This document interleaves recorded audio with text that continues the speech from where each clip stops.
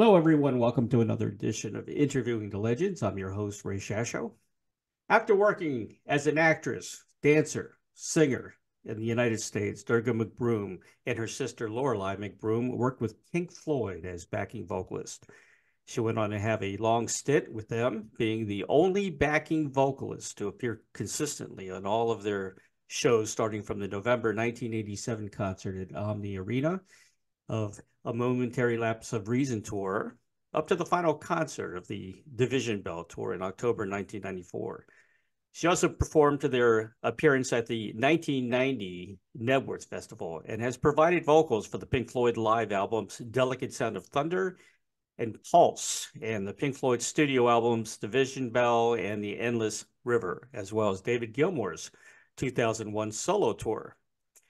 Around 1989, McBroom formed the band Blue Pearl, which I love, with record producer Youth singing, playing some keyboards, and co-writing all of their material as part of Blue Pearl. She had several hit songs in the early 1990s, including Naked in the Rain, Little Brother, and a cover version of Kate Bush's Running Up the Hill, all taken from the album Naked, released in 1990 on the Big Life label. Subsequent singles: Can You Feel the Passion?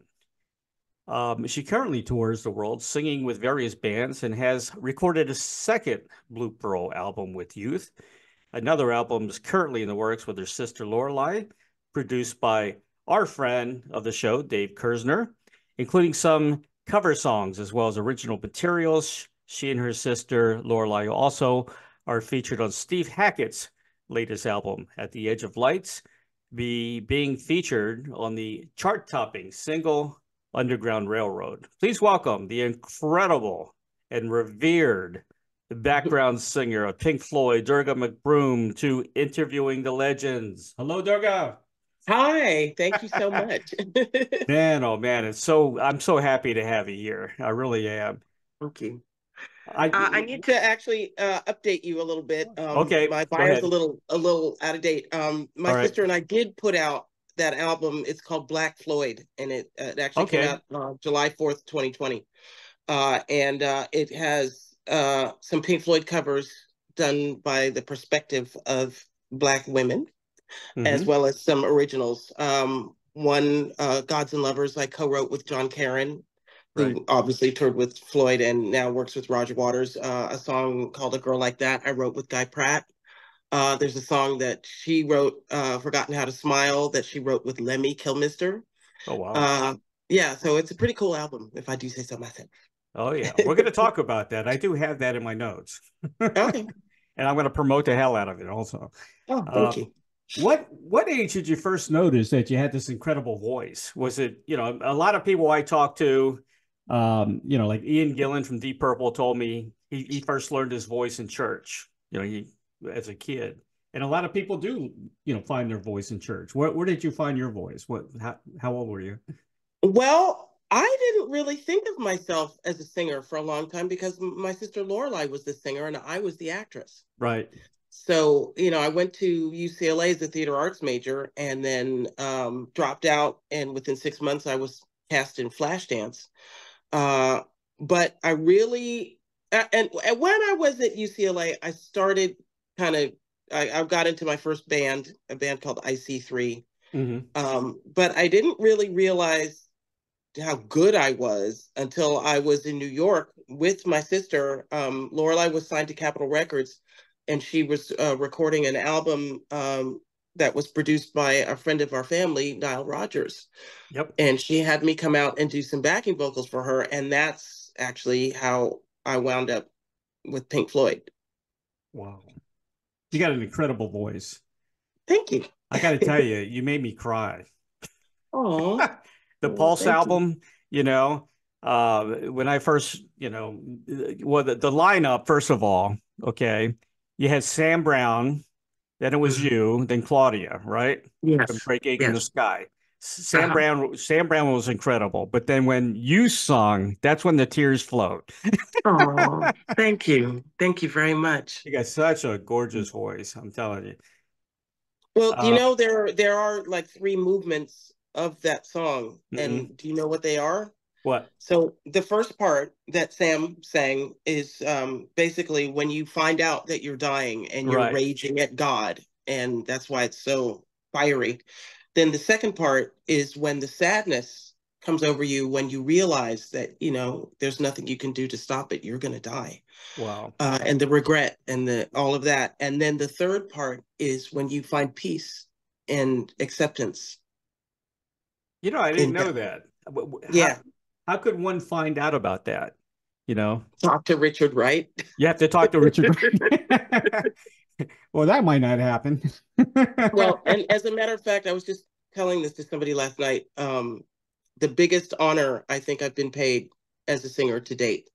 When Richard found out that he was dying, Yeah. he set aside funds and planned his own memorial service. You're kidding me, And really? no, Oh. yeah.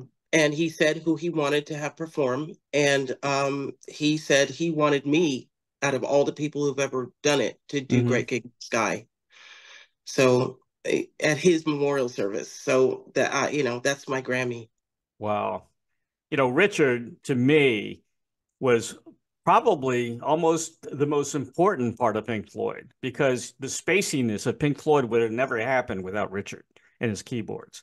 Yeah, You know, there's so much about his musical sensibility that people don't take into account. If you ever get the chance to see, I don't know if you saw Their Mortal Remains, the Pink Floyd exhibit no, I that they've didn't. had. Yeah, they've had all, you know, in museums all over the world. Right. You walk through these different areas, and you know they have memorabilia and the instruments and handwritten lyrics and all this Mhm. great stuff. And it's like a soundscape. You get a headset as you walk through, and you know you'll hear different music, and then hear them talking about something that you're looking at. And there's a section where you're walking through, and Richard is talking about the denouement in time, Mhm. and when it goes into breathe reprise. Mhm. And there's this really bizarre sort of chord progression. See, one of the cool things about working with Pink Floyd tribute bands now is invariably people will get certain things wrong because Right. they're Exactly. just trying to reproduce it from what they've heard. Yeah. And some of it is so particular. I get to say, no, you got to put that note in there. Mhm. And when it clicks and they're doing it right, they go, oh, I love that. So you hear Richard talking about the choice that he made for the chord progression going into that. And he said, normally you would think it would go da, da, da. And he's like, but I thought I would add this. And then you hear that chord, and it's like, oh. Mhm. And then you realize that just how what an influence he had on the sound. He had a little bit of a jazz background too, didn't he? He Yeah. loved jazz. Yeah. And so does Nick. Nick's actually a jazz drummer. Oh, me and Nick have the same birthday, by the way, January Oh, really? 27th. Yeah. Oh, I was oh, sorry, my fortunate. phone is going off.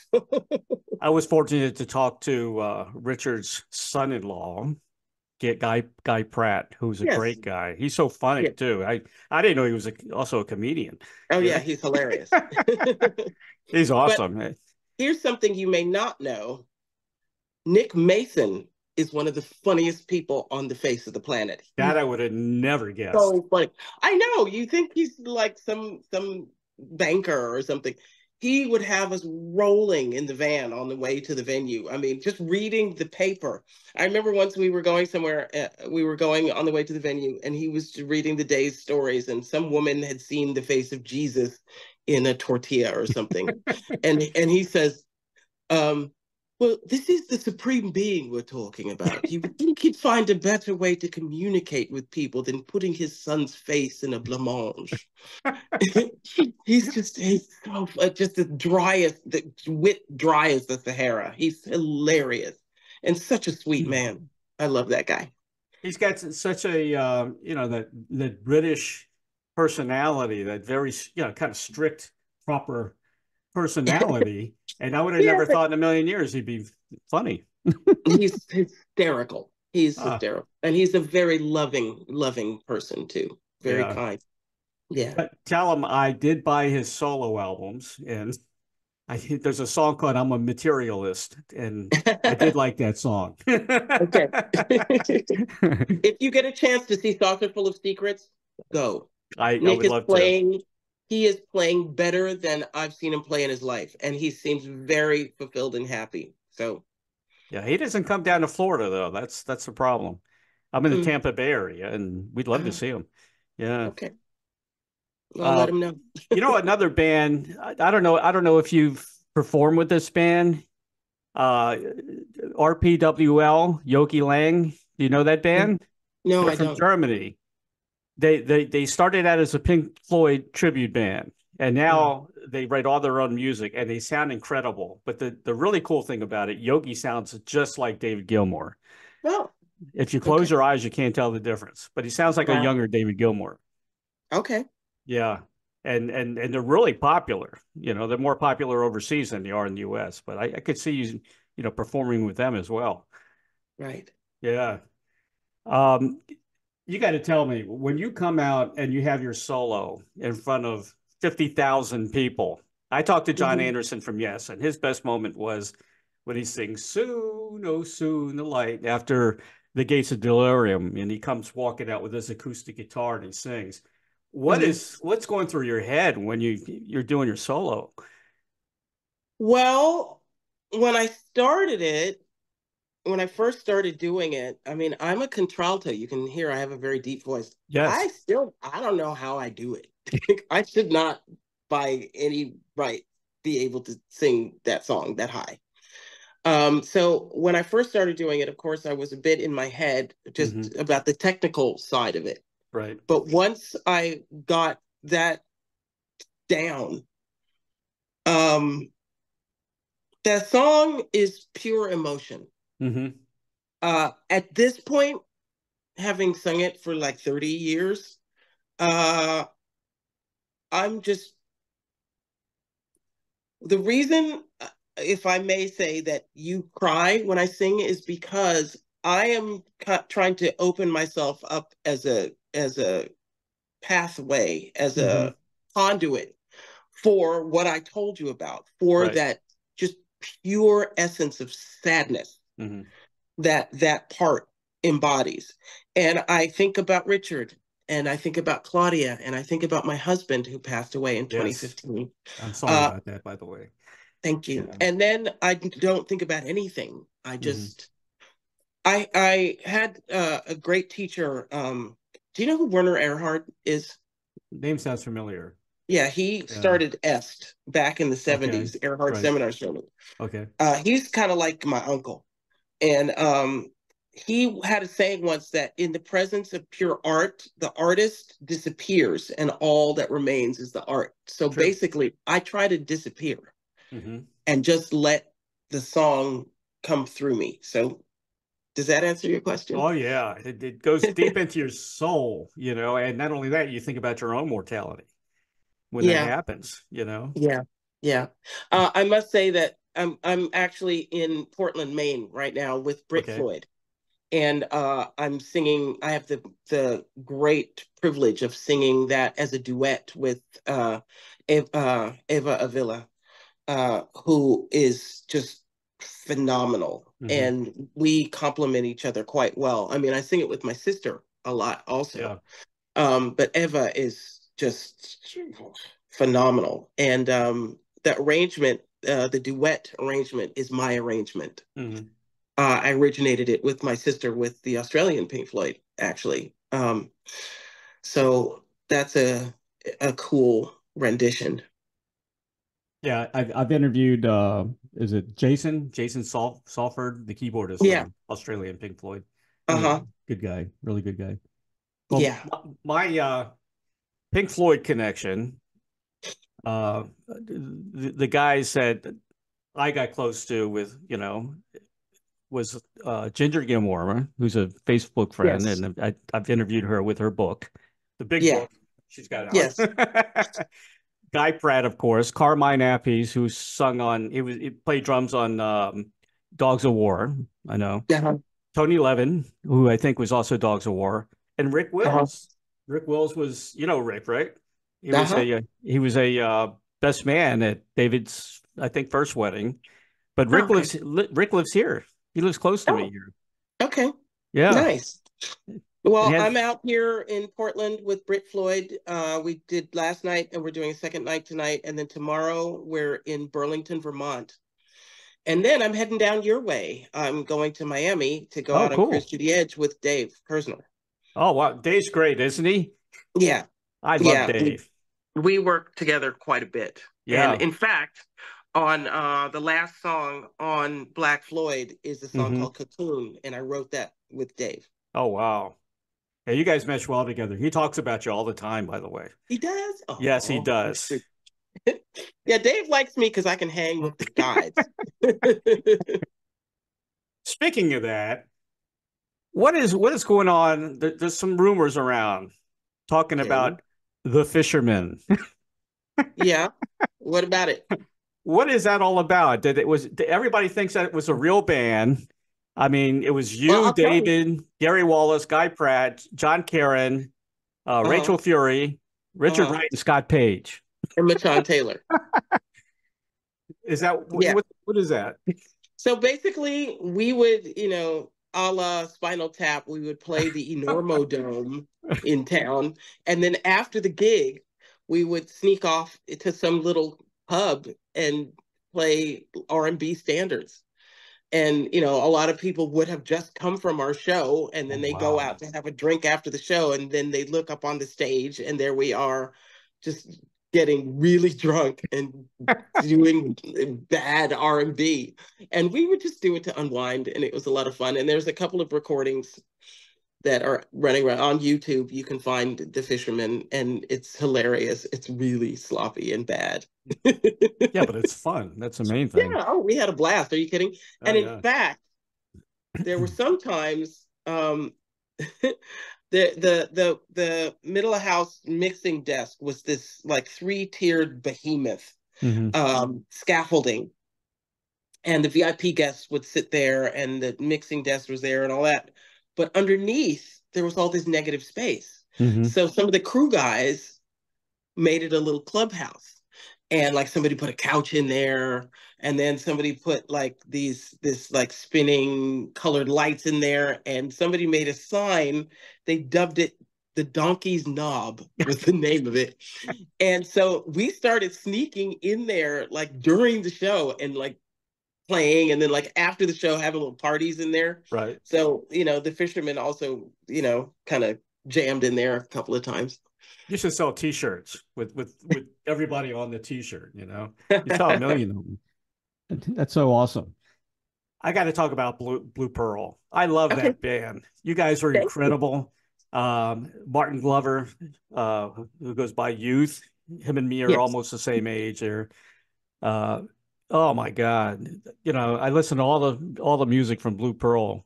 Is that possible again? Can you come back? Well, we have a whole second album ready to go. And as a matter of fact, I am flying to London March the 26th. I'm doing a show with Youth. He's put out a thing, a song called Iron Horse featuring the poetry of Allen Ginsberg. Oh, wow. So I'm going to be performing with him. And let's just say, I don't want to jinx it, but we have a pretty important meeting. So stay tuned. Good. Because we've been working on this for the last like 11 or 12 years. And I think finally we may get it to, because we were doing it on our own, and I'd fly in when I could, and we'd work on some stuff. And so hopefully it will finally be released. You won a Grammy Award, a Best Reggae Album. Yeah, with Toots and the Maytals. That was pretty cool. Yeah. And he was in a band with called Killing Joke.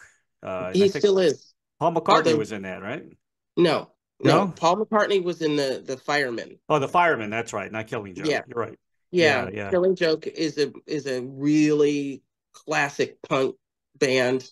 And sadly, Geordie, the guitarist, just passed away of a massive cerebral hemorrhage. He was a force of nature. So I'm not sure about what's going to happen now for Killing Joke, but they've been touring recently. Really? Huh. Yeah. Yeah, absolutely. What's it like working with Martin? I mean, you guys mesh really well. No, that's why it's good, because we butt heads like an old married couple. And yeah, we fight a lot. Do you But really? That's funny. it's that fire and that tension that actually makes things go great. Although I will say the first song we ever wrote together was Naked in the Rain. And that was just like, boom. He played me the backing track and I sat down and wrote the lyrics in about 15 minutes and it was done. But yeah, we have gone through quite a lot in the last 30 years. That's interesting. Well, I mean, if you think about it this way too, when I started, I was quite a neophyte. You know, I didn't really know a lot about anything. I just had instinct. Yeah. And now I know a lot. And youth still wants to treat me sometimes like I'm that little neophyte who doesn't really know much about anything. And, okay. you know, I'm like, well, I actually know a lot about songwriting now. So let me do my thing. A little chauvinistic, huh? I didn't say it. You said it. Yep. I could never get like that. Me and my wife, we've been married over 40 years now. We're equal partnership. And I just say, yes, dear, whatever you want, dear. I've learned my lesson. Women rule, and I'm proud to say that. Okay. Yeah, we kind of do. Yeah. Pink Floyd was into Blue Pearl because you did a live with David Gilmour and Rick Wright, right? That's right. And in fact, when we recorded that, well, I asked Richard if he'd play on it, and he got very excited. He said, "I'm going to play on a pop record." That's funny. We were recording at this funny old studio called Barrack Street Studios in Soho in London. And in Soho, you know, a lot of the buildings are very tall and narrow. So they had to put the Hammond on one floor and then run the cables down the stairwell and the Leslie amp and the floor below. And I am still, to this day, when I hear that opening chord that he plays, I'm just so proud that he's on my music. And David as well, obviously. That solo on that song, it's just classic David, that bluesy, tasty, just, I love it. And the video was directed by Storm Thorgerson. Oh, really? Wow. Yeah. Who did all the covers? Yeah. That's right. And he said, "Durga, you can't afford me, so I'll do you a favor." And he did. You do great voices, by the way. Thank you. I'm a voiceover actress. That's awesome. I just lost my train of thought because I was really enjoying your voices. Well, thank you. The songs I really love. I mean, Mother Dawn was one of my favorites. Thank you. Yeah. And do you know I went on to re-record a duet of that with Billy Idol on Cyberpunk? With Billy Idol? No, I didn't know that. No. Yeah, because Cyberpunk was an album before its time. Right. Particularly in the marketing of it, because it was really when the internet was fairly new. Right. And he was really about marketing it through the internet, and it actually came with a CD-ROM and all this stuff that nobody was ready for. And you know, everybody still wanted him to do Rebel Yell, and he wanted to delve into techno a little bit, which is why I wound up all over the album. Yeah. And I'm on like 6 songs on that album, and I stayed at his house for like 6 weeks. And what I call Billy Land, because he has this beautiful house up in the Hollywood Hills that, you know, there's a main house. And then I was in the little guest house, which is over this little, like a bridge over the pool. It just, you know, it's a ridiculous compound, rock star compound. And Robin Hancock produced it. So we were sitting there. You know, I was doing backing vocals on a lot of his stuff, and he did a song called Heroin that I'm featured on. And there's, if you go on YouTube, Heroin Live in London, you can find it with me singing it live with him. But we were trying to figure out what we should sing as a duet, and we were looking at different things. And and he really liked Mother Dawn. And he said, well, why don't we do that? That sounds perfect. We should do that song. And I thought, well, and he started singing, and it was like, that's Billy Idol singing my lyrics. Oh my God. I'm singing on the fire, circling the flame. And I'm like, yeah. So we did that. Although I like my version better, to be honest. We did a great video that we shot in the south of France. Is that on YouTube? Is that on YouTube? Yes. Okay. Yes, I'll check it out. Yeah, that's when I went into a harder sort of techno look, and I'm in like full on black leather and side of my head shaved. Oh yeah, I loved it. I loved your look. Thank you. You know, you're a beautiful woman, okay? Oh, but in your younger day, you were very, very sexy. Yes, I know. I know. Hey, I'm so wow. Yes, you are. Yes, you are. I agree. Yeah, that's one thing about my move to Italy, I must say. You get they love older women, and they love older women, and they love black women. So, you know, yeah, I'm on dating apps, and guys consistently in their mid-30s or. You don't need dating apps. Come on, all the people you know. It makes it much easier. It really does. Yeah, it's just like no, yes. Yeah. I told Maria Muldaur that I had a big crush on her back in the day, and I said, "Man, all the guys had a crush on you." He said, "Well, where are they? Where are they all now? I don't see them around." You know, I could lend her a couple. Down to Live the Word. Down to You Live the Word was another favorite of mine. On Down to You is the song. Oh, it's Down to You. You're talking about Down to You live on The Word. Oh, Live the World. Yeah, Down to You. The Word was a TV show. So I do a performance. I think I saw that on YouTube. Yeah. It is. Yeah, where I'm wearing a Vivienne Westwood cat suit. I got in a lot of trouble for that, but I didn't care. It looked great. Have you seen it? You know, it's yeah. It's kind of held together with spit and a promise. So that's okay. It's very revealing. Let's just put it that way. It's extremely revealing. Yeah. I told Susie Quattro. I'm friends with Susie Quattro. I tell her about her black outfits. You know, her sexy leather black outfits, you know, and she says, "Ray, will you stop that?" she loved it. She loved it.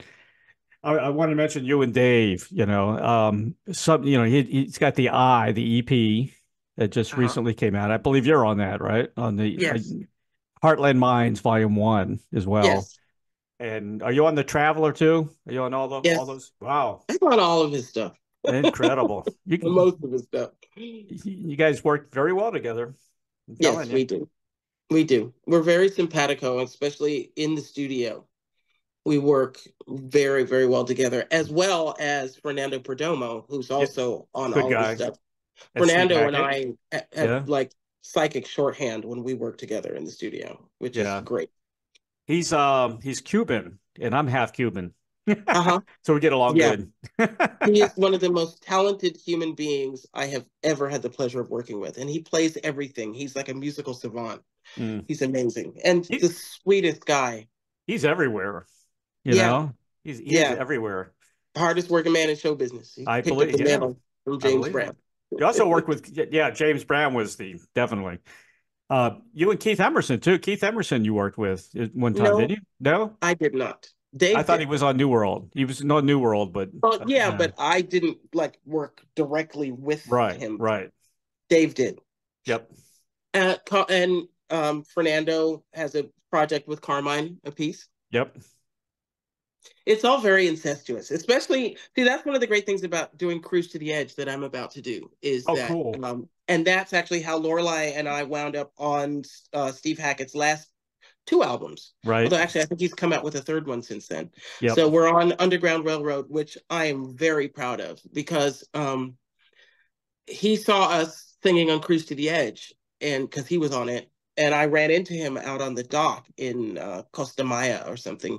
And he said, "Yeah, you and your sister are opera singers." And so he asked us, he said that he'd been to the south, the south of the United States, and been to some slave plantations, and was reading this book called Underground Railroad, which he signed it and gave it to me. But he was very moved by what he'd seen. So he wrote this song about, the Civil War and about the Underground Railroad and about slavery in the United States. And he wanted 2 Black American singers on it. So he chose us. Awesome.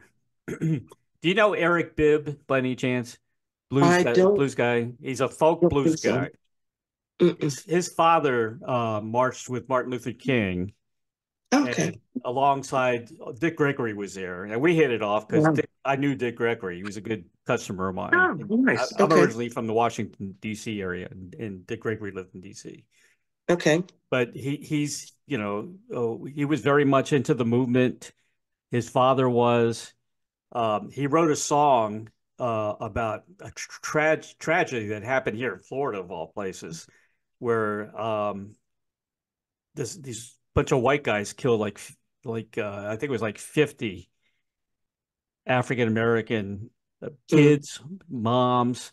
God. It was all because the wife of someone lied and said, she had an affair with an African American man, but she lied because she didn't want her husband know that she was fooling around.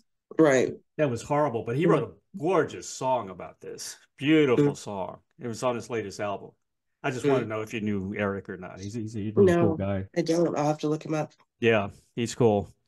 Snowy White and Jackie Lomax. Yes. What's up there? Well, actually with Fernando, he has done some albums, like we did Ram On, which was a tribute to, Ram, the Wings album. Right. And then he did another one, a Beatles one, and I'm singing lead on Come Together, and Snowy is playing guitar. Awesome. Yeah. Like I said, it's all very incestuous. And of course, Snowy and Pink Floyd. Did you ever think you'd be this influential in the prog community? No. I am known as the prog queen now. Yes, definitely. No, I had no idea. It's amazing. It's pretty nice.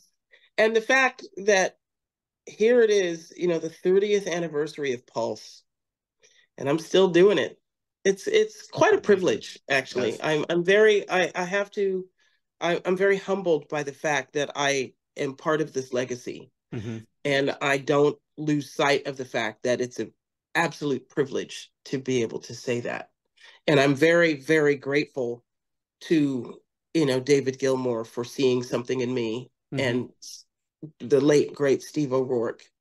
Actually, I owe Steve something huge, because after I had to go on a 2-week probation period when I first started with Floyd, because I had never been on a tour before, and they wanted to make sure that I could handle it. But also, they previously had a backing vocal section called the Blackberries, which were these 3 Black women. And they would do a run of shows and then take a break, and do a run of shows and take a break. And then when they came back to do another run of shows, one of them was missing. And it turned out that during the breaks, she had been committing strong-arm robberies at gunpoint, knocking over gas stations with her boyfriend. And so she didn't come back because he was in jail. My goodness. So they wanted to make sure that I was legit. So after the 2-week period, and I passed with flying colors, we had a little party in Steve's room, I guess it was. And Steve came to me and he said, "Durga, we've got all the money in the world. We can hire whomever we like. And we chose you." And that vote of confidence actually boosted my voice. My voice got bigger as a result of that. So I will always love him for that. He was really intense. A lot of people thought he was a bastard, because he could be. Yeah. But he was also incredibly kind. And I love him, and I will always love him. David seems like a laid-back guy. Is he a pretty laid-back guy? Yeah. Yeah. Yeah, he is. He's very quiet. Yeah. A lot of people don't realize, but he's actually quite shy. Really? Yeah. He seems like he's almost retired if you see the videos of him at home with his family. Yeah. Like He he's really hates enjoying touring. home life. Yeah, Yeah. he hates touring. So I mean, he's recording now, so I don't know what's gonna happen there, but stay tuned. I heard rumors of a solo album, you Yeah. know. Yeah. Well, he's posted about it. So Yeah. I still love his first solo album. You yeah. know, that was my favorite. You know, Rick Wills Yeah. was on that one too. And On an Island is a great album too. yeah, it is. It's a great album. I agree. Do you ever get involved with the kind of feud between him and Richard? I mean, Roger? Richard, Roger. Yeah. No, No, good for you. I ain't in it. As they say, not my circus, not my monkeys. Yeah. Roger's got to quiet down a little bit. He's getting a lot of flack from a lot of people. I don't really talk about him. Yeah. I've never met him. Oh, you really? You never met Yeah. Roger? Oh my Well, goodness. here's the closest I ever came to meeting Roger. Hmm. We were at the International Music Awards. So Pink Floyd had a table and Hmm. it had an open bar. So everybody was hammered. And we're sitting at this table, this round table, and Roger walks by with sunglasses on indoors at night. And he goes to walk right past the table and not acknowledge anyone. Oh, And gosh. Gary Wallace was drunk as a fart. And so he just didn't, he gave 0 Fs. And so he just stuck his foot out and tripped Roger. And Wow. Roger trips. And we all just fell out laughing. And he just kind of, shook himself off and just kept going. Didn't even acknowledge that it happened. Oh my goodness. Ginger told me a few things about, the past, but Yeah. yeah. Oh well, different personalities. It was amazing they got together for that final show, Yeah, it is. and I almost cried at that watching that as well because it's so great to see the original band get back together again. It really Yeah. is. Yeah. Unfortunately, that will never happen It'll again. never happen again. No. No. It's Now I'm just gonna blow sad. you. I'm gonna blow away. You're gonna get blown away with this comment now. The best song you've ever done. I'm writing a book. I'm an author. I've written several books, but I'm actually writing one it kind of mirrors George Orwell's 1984, Okay. but it's going to take place in 2040. Is the name of the book's going to be 2040. Okay. If it's turned into a movie, I got to have this song as probably the title song, the soundtrack, and that's "Witness the End of the World." Oh, thank Oh you. my God, that song blew me away it's you and Days Between Stations. That's right. Produced by Billy Sherwood from Yes. I know Billy. Yes, I Yeah. didn't know he produced that. Wow. Yeah, he did. I'm going to see him in 2 days. He's He's coming on the incredible. plane. Tell him I said hello. He's a good guy. I will do. Yeah, he's Yeah. lovely. He's a sweetheart and very talented. He's a great producer. I liked working with him. He's very precise. But wait until you hear the next single from Days Between Stations that I'm singing on, because that one is something. I'm very proud of. That song deserves a Grammy. I'm serious. Oh, thank you. Thank you so Yeah. much. Yeah, I like it a lot. I like it. And the video came out great. And so Breathe, the next one that's coming out, also the video is pretty spectacular. When is that coming out? I don't know. It should be any day now. Eric Nielsen has been he shot it and is producing it and is editing it. So I've been waiting to see any day it should be out. So keep your eyes open for it. Love it. Well, that's probably one of the best songs of the years for me. Oh, thank And you the so video is much. so awesome. The video is cool Yeah, too. it's great, isn't it? It's great. I love it, man. Love it. All right, I got to talk about this. Okay. Heels. Yes. Yes. Flashdance. We just had the 40th anniversary of I that. saw that. How cool was that? That was awesome. You're great in A that. lot of us in the cast are still very good friends. Good, good. I love In that movie. fact, Michael Nouri is one of my best friends. I love him to death. He's such a sweetheart, Hmm. such a good guy. And yeah, we did like a fan convention that for the 40th anniversary, and that was cool. Um, but I still talk to Malcolm Danar and Stacy Pickren and Michael and Kyle often. We talk a lot. How about Flashdance 2? I'd say that ship has sailed. You But know. did you see the hilarious T-Mobile commercial on the Super Bowl No, with I didn't see Jason that. Momoa? I didn't see that. Big, oh, you should look for it. I love T-Mobile Jason. Super Bowl Jason Momoa. Yeah. I'm not going to say anything else. Okay. I'll pull it up.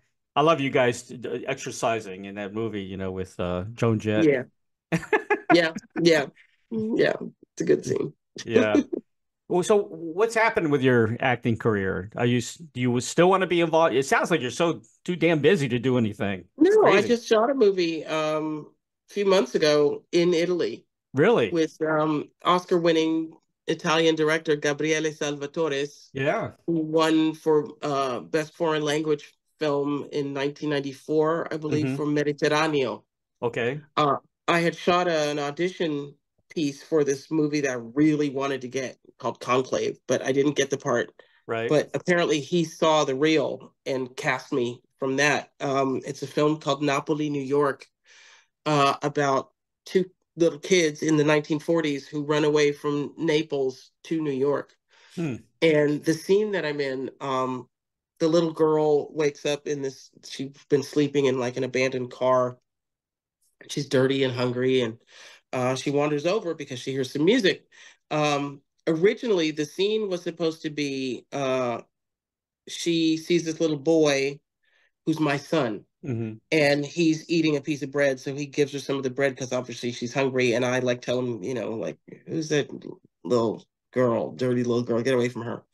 And there was supposed to be a blues guitarist who was supposed to be singing and playing Hmm. out on the porch while, I'm putting up laundry. At the last minute, the guy they cast was unable to do it. So they recast the part with a guy who looked the part, but he could not sing or play guitar. So they asked me to sing. So my scene got a little extended. So I'm singing the early morning blues in Oh, this movie. wow. Yeah. Is that going to be shown in the US or I Yeah. guess, yeah, Oh, yeah. maybe Netflix? Yeah. I have no idea. I'm waiting to hear when they finish it, and I'm Right. hoping that we go to the Venice Film Festival and maybe Cannes. That would be nice. That would be great. Yeah. You are so talented. There's so many things I could see you doing. You should be all over Hollywood for sure. Well, They should be utilizing you. What is wrong with them? I agree. One other thing that I'm doing now, which is my newest endeavor, is I'm Mhm. writing my autobiography. Good. Good, good, good. Are you doing it yourself? Or do you have I am. good? Well, we'll get you on again Okay. and we're going to promote the hell out of that book for sure. Okay. Great. Because I Sounds good. interview a lot of authors. I've got a comedy TV pilot ready and I've been Oh, trying to cool. sell it. And I actually have a character and it would be perfect for you. So Oh, really? if you can get somebody interested in my pilot, it's based Okay. in Washington, D.C. I grew up in the family business in D.C. It was retail electronics, and it was just all Okay. about me growing up with all the characters in the store, and it's based on my first book. So yeah, if you get anybody interested where I can actually pitch it, you're in. Cool. Okay. I'll And see what I it's a can good do. part. It's a really good part. It'll be a fun part. It's funny. Can I ask, by the way, did you self-publish your books or do you have a publisher? I self-publish my books, Okay. but the next book is going to be definitely the old-fashioned way because there's a lot of action in it, and like everybody dies in it. The White House is going to blow up. The Capitol is going to blow up. It's good. It's going to be crazy. Wow. Okay. A lot of action. Okay. So, do we cover everything? What else? What else you got going on besides? I think that's about it. That's it. Yeah. I mean, Yeah. I've got shows coming up later in the year. I've got some big shows celebrating Right. the anniversary of Paul's in Holland, coming up in the Netherlands in September with a band called Pink Floyd Project Okay. Netherlands. But yeah, I'm just out here road dogging it, doing Mm-hmm. what I've been doing. Well, tell David he's got to put you in his solo album. It wouldn't be Pink Floydish without you. Oh, thank you. I'm trying. Here's your last question. Okay. I Okay. ask everybody this question. I get some really interesting answers. If you Okay. had a Field of Dreams wish, that's one of my favorite movies, to perform, collaborate with anyone from the past or present, who would that be? Joni Mitchell. Joni Mitchell. Wow. Absolutely. Hands down. Awesome. I would give anything. And in fact, the first song on Black Floyd, Gods Mm-hmm. and Lovers, the song I wrote with John Caron, is Yes. kind of my ode, my tribute to Joni. Really? If you listen to it, you'll understand why. Yeah. She's finally getting some accolades now, after all Yes. these years. Yes. Yeah. She had a Yes. rough life too, but I No understand. kidding. Yeah. And she almost died a couple of times. Yep. That's very sad. I wanted to ask you about Black Floyd. How did that all come about? Well, how did you, put it together and come we up with the idea? decided we wanted to do it because, we've been singing Pink Floyd music for so long. And, the name Pink Floyd comes from two Black blues musicians. Right. And we're Black. So we, pulled our friends together and we worked on it for quite some time. Mm-hmm. Dave started out being the main producer, and then we stepped up, and then David Fowler, who works, with Lorelei in the Australian Pink Floyd, stepped in as well. So the four of us produced it. And then because Lorelei got stuck during the pandemic at Dave Fowler's house in London, mm-hmm. Right, they were locked down, so they were able to finish it. Yeah. Is there going to be a follow-up to that album, you think? We hope so. Absolutely. Yeah. We've been talking about it. We just got to put it together. You'd be incredible in two other genres, R&B and blues. Well, I do jazz and blues shows. I just did mm-hmm. one a couple weeks ago. I'm waiting to hear back from my favorite. One of my favorite gigs is called Jazz by the Pool. It's a summer series at a spa hotel called Terme Preistoriche in the north of Italy, near Venice, where they have music out by the pool under the moonlight in the summer. It's fabulous. And I do jazz and blues. Yeah, R&B. Yeah. Yeah. I'm trying to actually also find a backer to do a guy that I work with, Les Camacho, wants to produce me doing a jazz album recording at Capitol in the, the classic room, but that's going to cost about $70K. So if you know anybody with $70,000 David Gilmour. Yeah, right. I'll pay you back, Dave. No problem. When the album gets big, the song, there's a Grammy, I'll pay you back. I want to say, first of all, very special thanks to Trinity Houston. Yes. CEO and creative director at IM3 Global. And she arranged this interview today with Durga McBroom. And also David Maniason also helped me out. David's a great guy. I love David. Yes. He's going to help me with some future projects as well. Durga, thank you so much for being on the show. This is a big thrill for me. Oh, thank you so much. I'm very happy to be here. You're incredible. I love you. Keep doing what you're doing. I can't wait for the book. Can't wait for the new music. And we'll have you on again. Okay, sounds good. Okay, Durga. Thank you so much. God bless you.